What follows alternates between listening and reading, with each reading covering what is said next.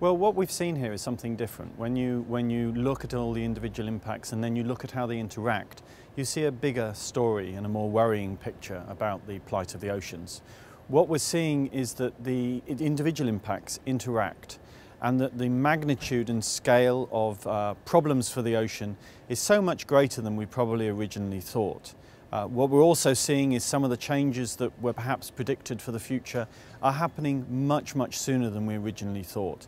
And it's that combination that I think is really a wake-up call for all of us in terms of how we need to better manage the ocean, have better governance for the ocean, and take decisions with more ambition and more quickly. The oceans matter to us because we're all connected to the ocean. The ocean's been called the blue heart of the planet, and that's very true. Every sip of water you take, every breath you take, links you in some way back to how the ocean supports us in our day-to-day life. For many people it's really unseen, and so they don't really worry about the plight of the ocean. But when you understand some of the more direct impacts to employment, to tourism, and then you see some of these less direct impacts of how the ocean supports us, it really is something that should matter to all of us.